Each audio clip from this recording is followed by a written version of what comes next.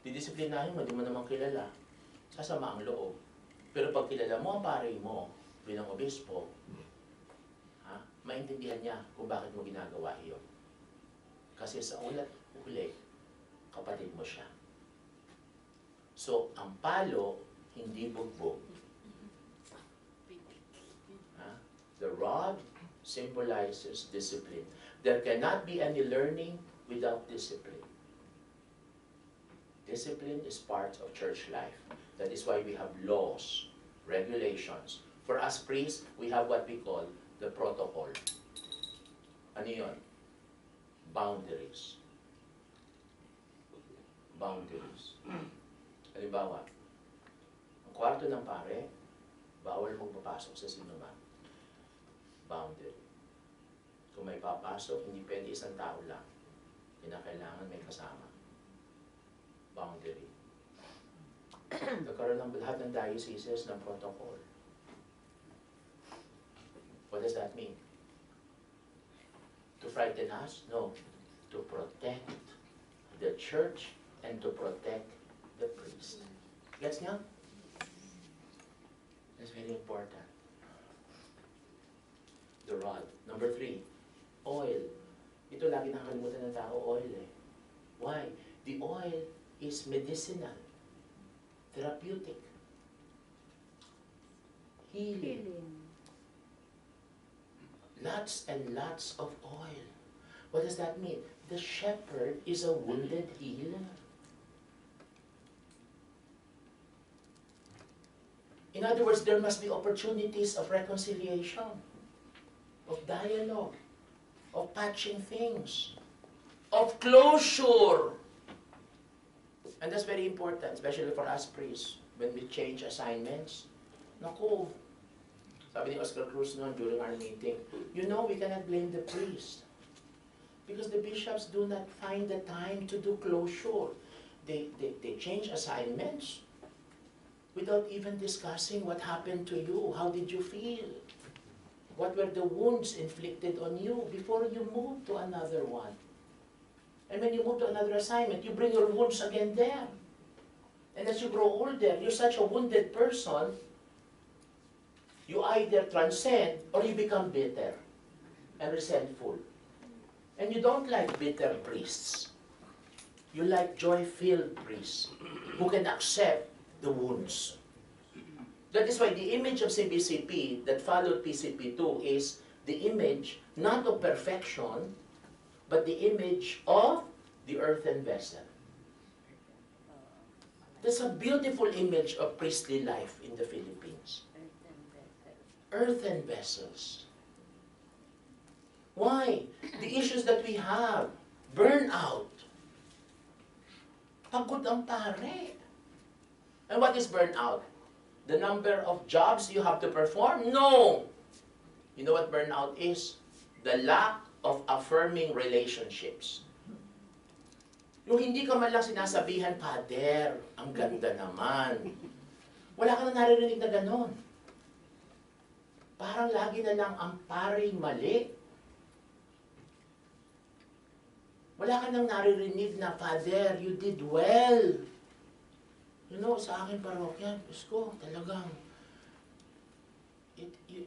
tapos ang problema pa ngayon, wala kang private life. Ay, upload pa sa Facebook. Kung saan ka nakikita. Kung ano ginagawa mo. Kung ano yung mali mo. Tama? Are you getting me? Yes. What does that mean? When assignments are being given, there needs to be closure. And what? Endorsement. O mag-usap yung aalis sa dadating. Hindi aalis, so hindi mag-uusap, tapos pagkapalit, yung papalit, sisiraan pa yung umalis. At maririnig naman nung umalis. Anong maiiwan yon? Samaan ng loob, siraan. Ang dating matalik na magkaibigan, ngayon ay matalik na magkaaway. Na kapag may presbyteral meeting, irapan na. At hindi na magkakatabi. Pero my God, they were classmates before. You see what I mean, fathers? Yes. But that was processed by CBCP. the area of ordained ministry is indeed something that we need to look at. That servant leadership is how we use and manage our power, the power of holy orders.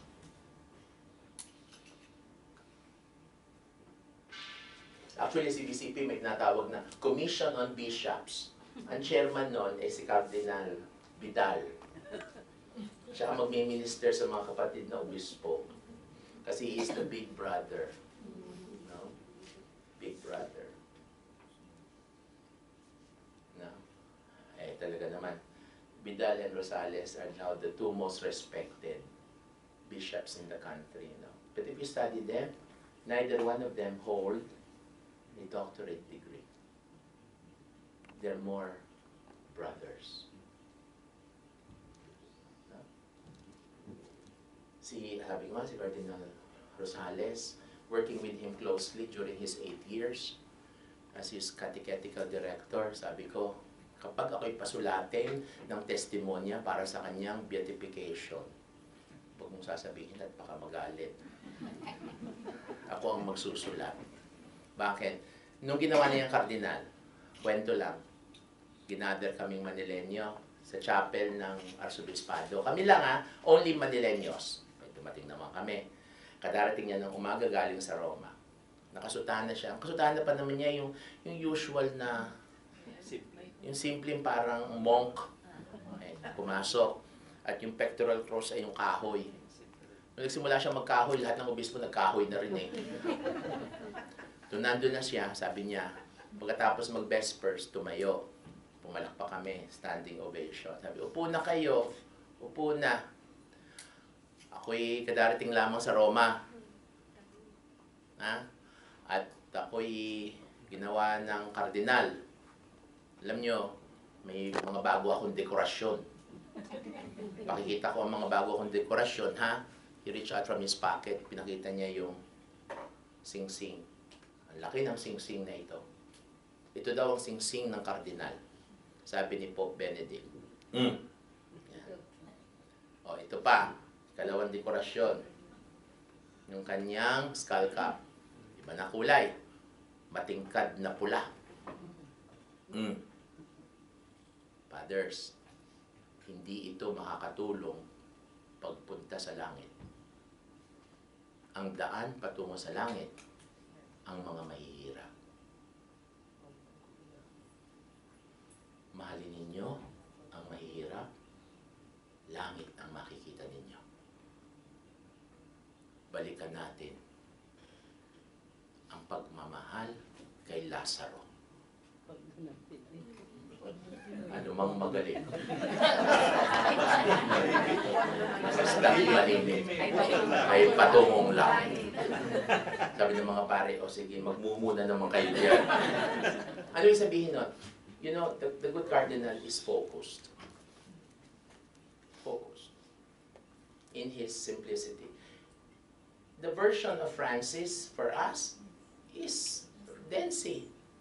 If they have in the Universal Church a Francis, study Francis, our Holy Father.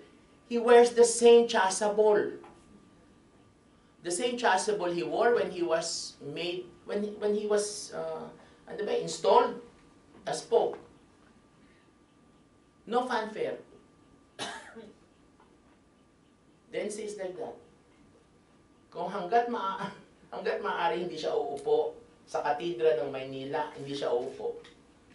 Kaya ang ginagawa namin, naharangan namin, Eminence, doon kayo, doon. Sige na, doon po kayo. Ay, gusto kong kasama ninyo. Hindi po, maupo po kayo doon, utang na loob po. Bakit? For him, power is nothing. And for him, sabi nga niya, power is dangerous. I go back to St. Augustine. When I am afraid to what I am to you, I am consoled for what I am with you. To you, I am a bishop. With you, I am a Christian. The first is an office. The second is grace. The first is a danger. The second, salvation. St. Augustine. That's ordained ministry. Reflection lang, no? That is why the PCP2 provided what?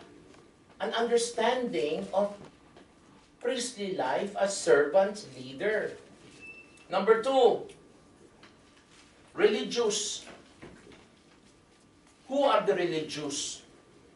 Actually, this antedated Vita Consecrata. That was a later development. But before, in PCP2, they still call it prophet servants.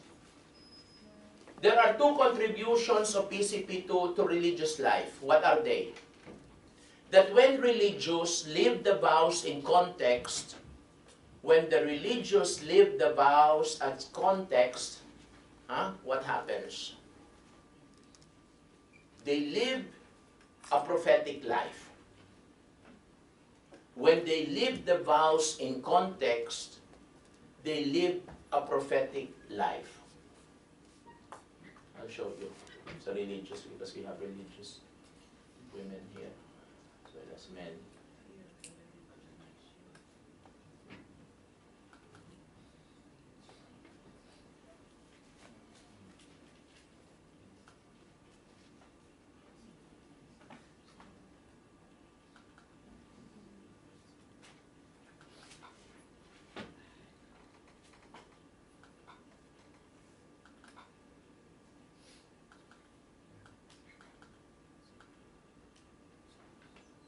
Bibigyan kasi ako ng mga retreat sa mga madre. Ayan. Okay. This is a contribution of PCP2. When religious life live their life as prophecy, namely, one who speaks the word in context, then that is their major contribution to the renewal of the church in the Philippines. Now, let's look at prophecy. What is prophecy? Prophets nurture and nourish an alternative consciousness and perception that are against the predominant culture of society. Alright? That's prophets. They present an alternative. If this is the predominant society, the prophets present the alternative. And the alternative is that prophets are primarily mystics who seek the face of God and live a life that denounces and proclaims the life of Jesus. So there is a twofold, a double-edged sword lived by the prophet. The prophet denounces, the prophet energizes. You study the Old Testament. Sino ang prophetic denunciation? Jeremiah, Ezekiel, John the Baptist. Sino ang prophetic energizing? Isaiah. What does that mean? Every prophet uses a double-edged sword. Now, are the religious prophets? The answer is yes. When they live the vows. Oh, look at this. It's from PCP2. When the religious lives poverty. Tanong ko nga mga madre, sisters, anong ibig sabihin ng poverty sa inyo? Sister Nora. Ang poverty po ay pagiging detached. Yeah, ano pa? Nang ano? Detached po sa mga bagay na makalupa. Hindi, yung hindi ka ba ma-attach sa wealth, sa power, sa ganun po. Tapos, nasa ilalim din po ng poverty ang obedience kasi detached ka sa sarili mo. Kalooban. Tapos, wala kang pera, in other words. Wala kang pera, pero nakakahingi ng pera. Nagbibigay pa pag nanghihingi. Depende ho sa gagastusin. Kaya kayo, nagtatanong lagi, nung kasama ko kayo, ito bang tsinelas na ito ay need or want? Yes. Nung nagbigay ako ng retreat sa mga katikista, yung mga madre nakatigil doon sa eskaparate. Sabi ko, kanina pa kayo tingnan-tingin diyan. Ano ba tinitingnan ninyo? Nag-iisip kami, Monsignor, kung pagbili ng tsinelas na ito ay need and want. Ang sabi ng mga madre, need daw. Ang sabi ko naman, want. Hindi pa kayo magkasundo. Kaya hindi sila makaalis-alis doon, nakatingin sila sa tsinelas na yon. Nagre-reflect pa. Nagre-reflect pa. Ganon. Kasi manghihingi sa Superiora. Superiora. Okay. Ganun ba kayo, Father Charles? Mga Dominican, more or less. Wala kayong pera? I mean, we are given also parang Allowance. Hanggang dun lang. Pero if we need a special budget for our apostolate, we have to ask permission. But if you want to wear, you want to buy a pair of shoes. Okay na, yun nga, yung allowance namin is meant also for personal. Kung halimbawa magbigay ang benefactor sa iyo, Father Charles, ng 2 pairs of Gucci shoes. Gucci. Tatanggapin mo ba? Ano sasagutin mo? Thank you. Kung medyo malaki, I might ask the superior if I could have. So you have to ask the superior. Kung medyo malaki talaga. Medyo malaking sapatos. Malaking halaga. Malaking halaga. So talaga nagsasabi pa kayo, ha? Kasi kami mga diocesan, hindi. No? Hoy, sumagot kayo. Di ba? We can own property right? Okay? Isa nga yung sinasabi sa atin yung paghawak ng pera. Pero nakalagay sa PCP2, lahat ng pare dapat ay may evangelical poverty na. Oo, lahat. Nakalagay doon. Lahat kami. Transparent daw. Mahirap yan. Tingnan nyo ang sinasabi ng PCP2 sa mga regarding evangelical poverty. When a religious lives evangelical poverty, what happens? He or she denounces the exploitation of material possessions or resources. He or she denounces greed that leads to impoverishment. Why? Because what does the religious proclaim? He or she proclaims detachment, as what mentioned by Father Charles and Sister Nora. Call for simplicity, trust entirely in God. Tanungin ko nga kayo, what do you mean by simplicity? Simplicity is not destitution, ha? Hindi. What is simplicity? Basics. Lifestyle. Is the habit simplicity? Yes, the habit. Kasi hindi ka mag-iisip kung, ngayon, magpipink ako, pink na belo, bukas pulang belo. Pwede mo ganun. Okay, anong sabi ng Bishop of Yar bago mamatay? Sige na, anong sabi ng Bishop of Yar? Bago mamatay, huwag daw magtatanggal ng pelo. Tapos? Huwag daw mahihili sa ibang kongregasyon na nagtatanggalan na ng mga habit. Nako, nakalagay yun, nakatape yun, no? Nakatape yun. Wag, yan, sister, ano pa? Huwag mahiya magtanong.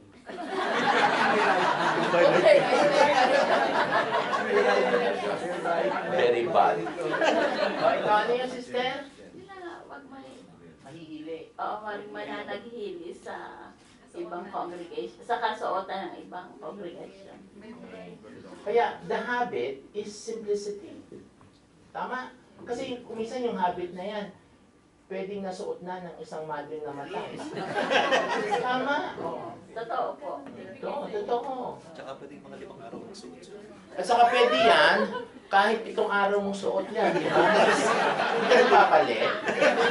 Kahit 5 araw din lang. Kasi po sa formation po namin mo, pag hindi pa marumi, hindi magpapalit. Pero yung undergarments, araw-araw ko nagpapalit. Hindi ka lalapitan. May umaalingaw-ngaw diyan. Maski yung labas nyo, kasi kayo may apron, ang dami yung susun eh. Ang dami yung susun eh, may apron pa kayo. Kasi po, Monsignor, di mga misyonera nga po kami. Pagka pumupunta mo kami sa mga... Sumarip ka doon. Pag pumupunta kami sa mga mission, sa mga bukid, sa mga bundok, pantulog namin itong pang ilalim at kumot na namin itong pang ibaba. Kapag inabot po ng gabi na hindi makabalik. Ali ka rito. Kasi ang sinasabi sa amin, kung halimbawa nagpunta kami sa misyon, hindi naman kami ready. So, pwedeng itong aming, ito na yung sinasabi po ni Sister Nora, ito na yung pantulog namin at ito na yung pangkumot, just in case na hindi kami nakabalik sa kumbento. So, pwede kayong umikot na ang dala nyo lang ay sipilyo. Tama, di ba? Kasi yung simplicity, hindi siya nag-iisip kung pupunta na sa beauty parlor. May buho ka pa. Wala na. Kasi pwedeng, hindi ba kayong mga madre? Ay, ito makikita pa yung mga buhok ko yan, nakikita pa eh. Pero yung sasabihin mo simplicity, because going to the parlor is expensive. Tama? Is that simplicity? No. Hindi ito. In other words, the habit is a sign of simplicity. Am I right? Okay. Signs of consecration. Sign of consecration. Pero in terms of practicality, you don't think about pag-aayos ng buhok. You don't have to go to the boutique to buy new clothes. Kaya it's a big challenge for religious who took off the habit, not sa secular clothing, to really spend. Am I right? Unless they are secular institute. Right? Ang mga Daughters of Charity, Society of an Apostolic Life, but they wear the blue. That's it. Okay. So, poverty expresses faith in God who has a love of preference for the poor and listens to their cry. It leads us to create communities of sharing. Am I right? PCP2 yan. It brings us, can we read? Sisters, kayo lang. Sige. Brings us to a relationship with the poor, a relationship that must shape the life and witness of religious, both as regards lifestyle and apostolate. Actually, during our meetings, one of the bishops said, lagi na lang inaatake ang mga pare, mga obispo. Sabi na isang obispo, ang iharap natin mga madre sa kanila. Wala silang mapupula sa madre. Why? Fathers, you would agree with me. The sisters follow a strict horarium. Tama?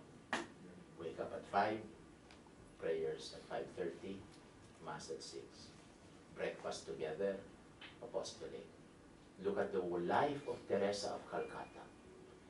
She was in the dark night of the soul for 50 years.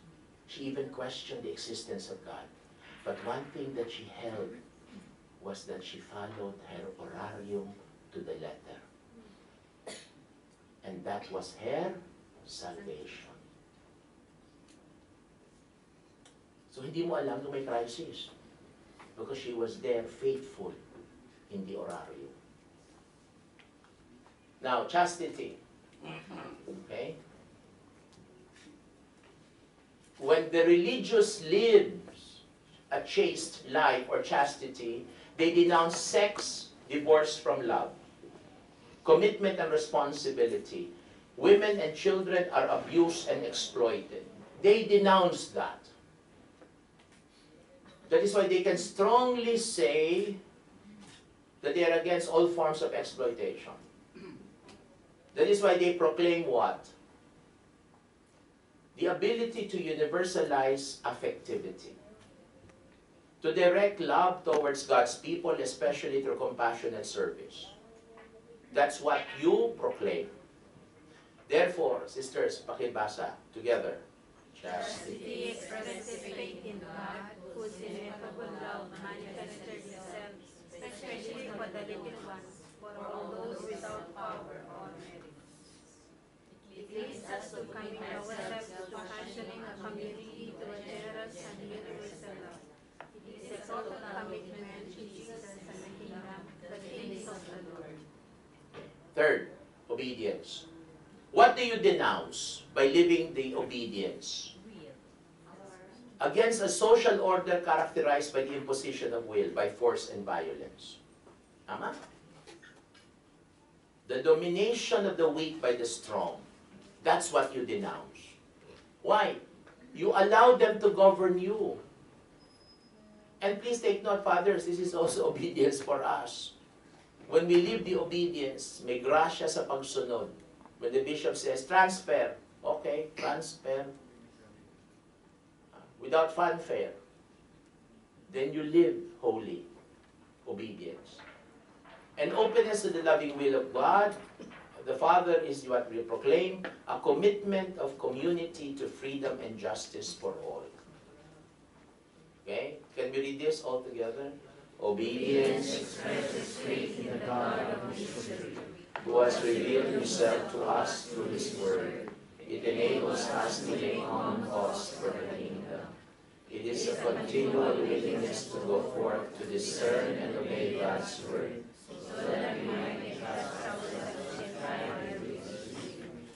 You know, the Jesuits are, when I underwent a series of Ignatian exercises, ganun man ang mga Jesuits, no? They have a strong vow of obedience to the Pope, no? When the provincial tells them, this is your assignment, the provincial will present to them 3 options, okay? And the provincial will say, of the 3 options, the most difficult, the most painful is this option. Sabihin natin option 3. And the Jesuit, in terms of discernment, will always choose the most difficult, the most painful, and the most challenging. Not the easiest. Because there, grace is sufficient for you. That's spirituality. Alin dyan ang pinakamahirap? At kung minsan, yung ino-obedience sa'yo, yung pinakaayaw mo. Pero yun ang binibigay. Pero ang obedience, ginagawa lang yun. For us priests, that happens during diaconate and presbyterate. Twice. Celibacy is only done once in diaconate. It's not done anymore in the presbyterate. But in the presbyterate, we do it twice. Diaconate to presbyterate. Why? Because you change orders. You move from diaconate to the presbyteral order. Do you promise obedience to me and my successors? Yes, I do. May God, who has begun the good work in you, bring it to perfection in the day of our Lord Jesus Christ. Very powerful, no? Obedience. Cardinal Sanchez would often say, at that moment he would cry. Because obedience is a painful experience to a number of priests, and how a number of priests have disobeyed. Now, in terms of religious, there are 5 feminine qualities. Okay, mga religious, these are your 5 feminine qualities. Tenderness, attentiveness, receptivity, nurturance, and compassion. That is why the religious, or the consecrated person, is the face of the church. This is what you occupy in the church. Tenderness. Attentiveness. Masikaso. Mga coordinators, masikaso sa directors, no? Kung dadating ang director, ready na ang kape, ang ensimada, ang pansit. Ready na yung papipirmahan, the budget, ready na. Na kailangan hindi mainit ang ulo ni Father, ha? Pagdating, ha? Pakainin na muna. Bago magpapirma, himuk-himukin muna. May compassion, receptivity, nurturance. Okay? That's a retreat I gave to the sisters. Okay? Now, let me continue. Dali na, madali na.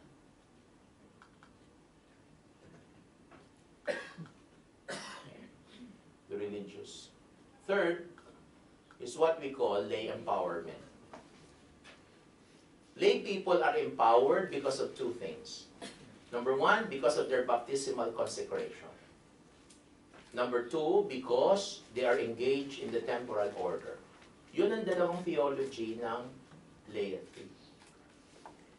Their sacramental consecration by virtue of baptism, in which they become alter Christus and ipse Christus. What is alter Christus? Other Christ and Christ himself. Ipse Christus. Ipse Christus. The other Christ, Christ himself. So every baptized shares in the mission of Christ and His church. That's a big shift from pre-Vatican II theology of the laity. Because in pre-Vatican II, the lay engagement is because they assist the hierarchy. No, the shifting is this. In Vatican II to PCP II, lay people have a right by virtue of their baptismal consecration. And number two, their field is what? Is the temporal order.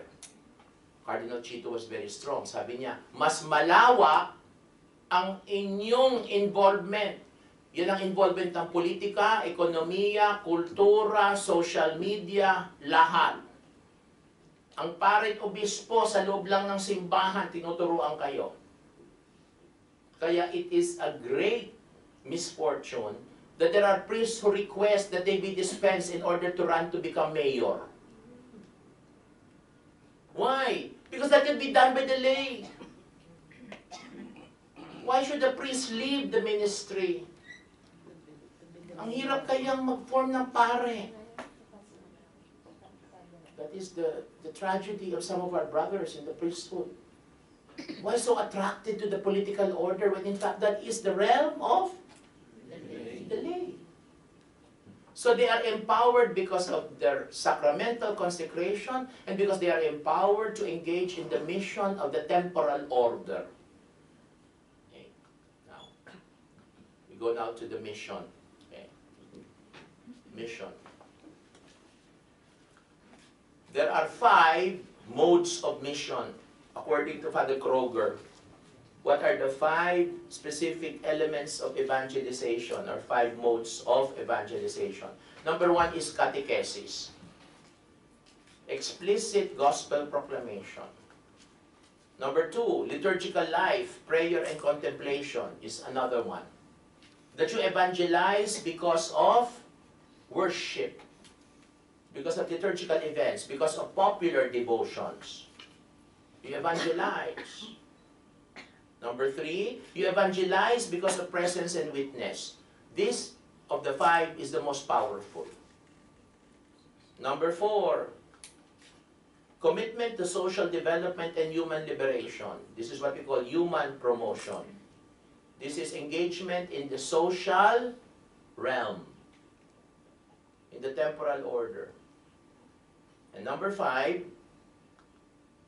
ecumenism and interfaith dialogue. If you study this, brothers and sisters, you can make a formation program based on the 5. Are our catechists schooled in the 5 modes of evangelization? Okay. Once again, isa-isahin nga natin ulit. 1 is catechesis. 2, 3, 4, 5. Okay, this is very strong in Mindanao, no?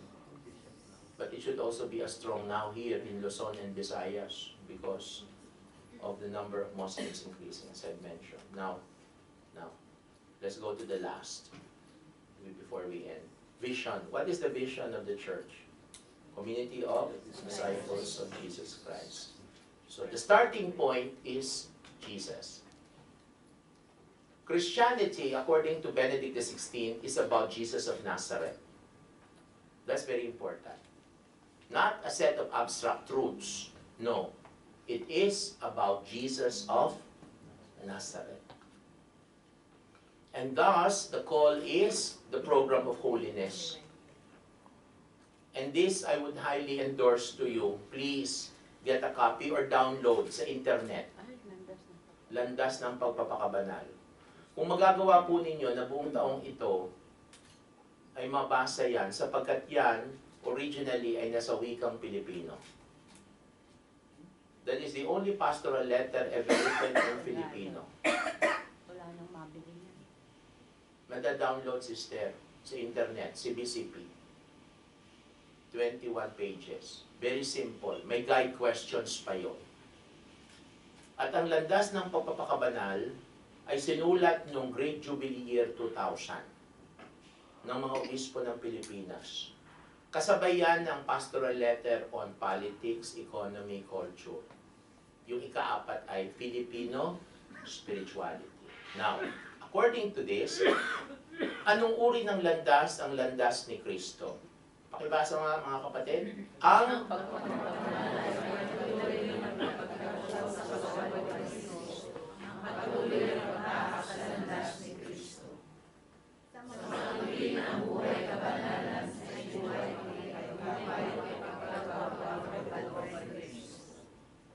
that cannot be translated into English. You go to the English translation, it does not capture the beauty of the Filipino original. Well, you can use an English phrase there. The way of holiness is an I-thou relationship with Jesus. An I-thou. Buber. Martin Buber yan. I-thou relationship. Right?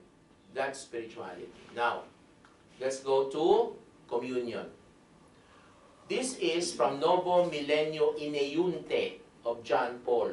What are the 4 characteristics of communion? The spirituality of communion. Okay, can we read? Number 1?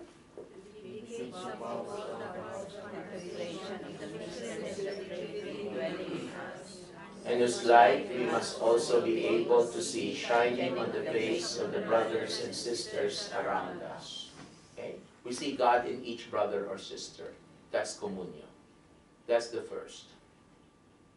This is from John Paul. Number 2, an ability to think of our brothers and sisters in faith within the profound unity of the mystical body, and therefore as those who are part of me. Everyone is part of my life. That's communion. Maganda itong 4 na ito eh. But this is not found in PCP2, ha? This is now an extrapolation which I got from Novo Millennio Ineunte. Okay, number 3.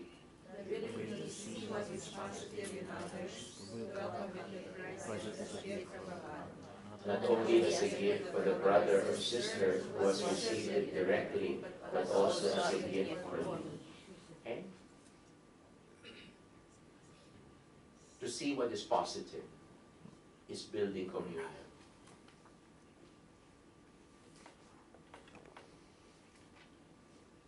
You can make a recollection out of this. No?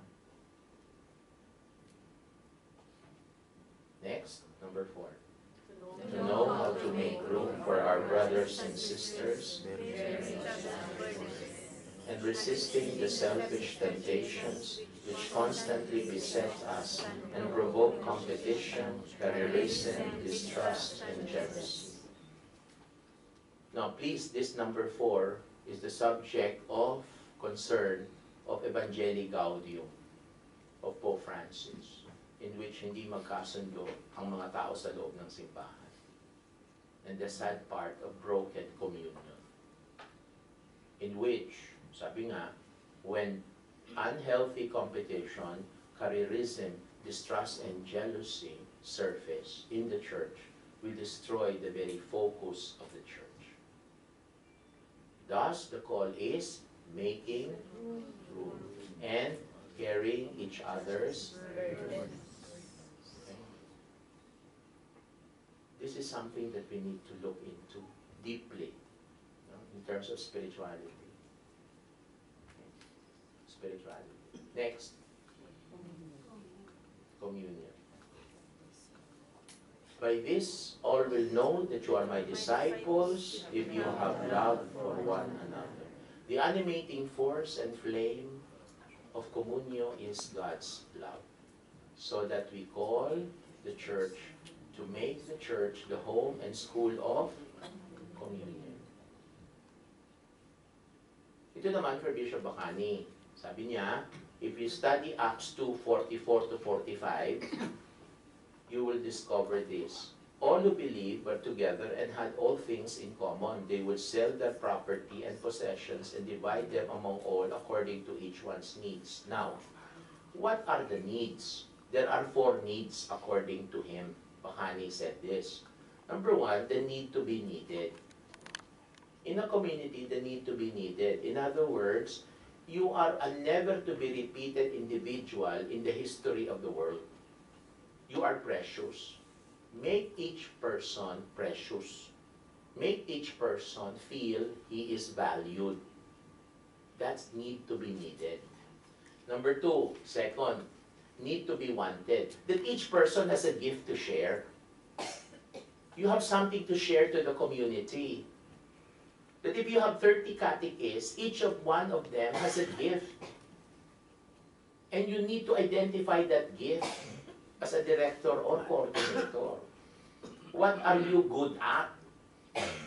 Well, it's accepted. Not all catechists can teach in the public schools, but a catechist can give prenuptial seminar.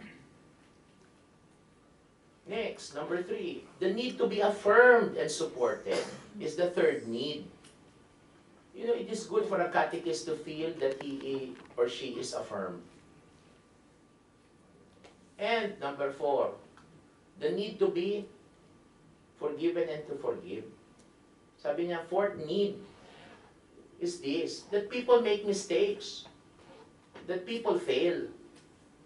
And thus, the shepherd or the people in leadership must be able to forgive and must have a big heart. Okay, four needs, sabi yan. That is pamani yan. Communion. Now, let's go to the Church of the Poor. Okay. Let me simplify the Church of the Poor now. Enter that. Tama na. Dami na.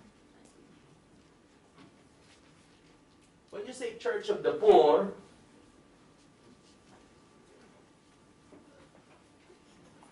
it is rooted in communio. And it preaches what we call evangelical poverty. It proclaims evangelical poverty.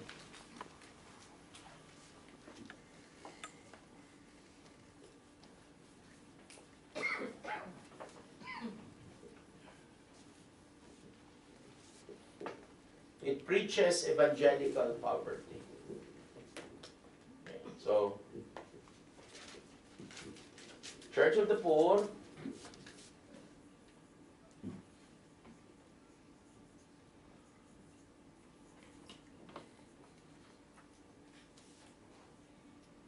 is both attitudinal and structural. The attitudinal is evangelical poverty. And poverty means detachment from material possessions and trust in the providence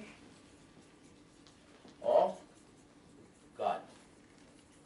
So it's an attitude that we need to cultivate.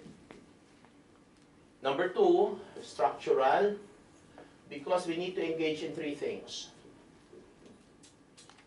which is solidarity with, empowerment of, and advocacy for. For whom? For the poor. When you say solidarity with the poor, we are always one with the poor. That's preferential option for the poor. Gustavo Gutierrez said, option for the poor is having many friends among the poor. Solidarity. Number two, empowerment of the poor, which means we engage ourselves in the formation of the poor. We teach them how to fish. We provide for them tools for livelihood. We help them so that their lives can move from destitution to fullness of life, from fullness of livelihood, of being, empowerment. And number three, advocacy. We affect social policies. We affect legislation. We call attention to the powers that be and criticize legislation that are anti-poor. That's the church of the poor.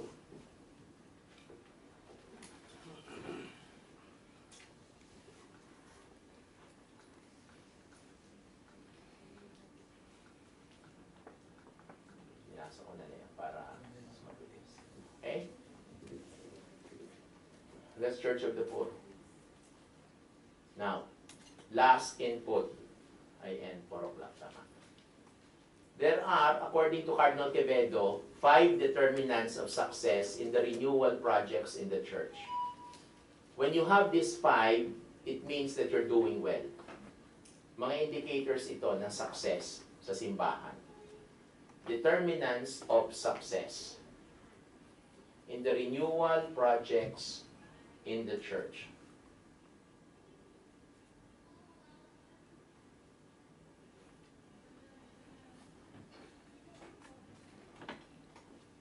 Number 1, can we read, please?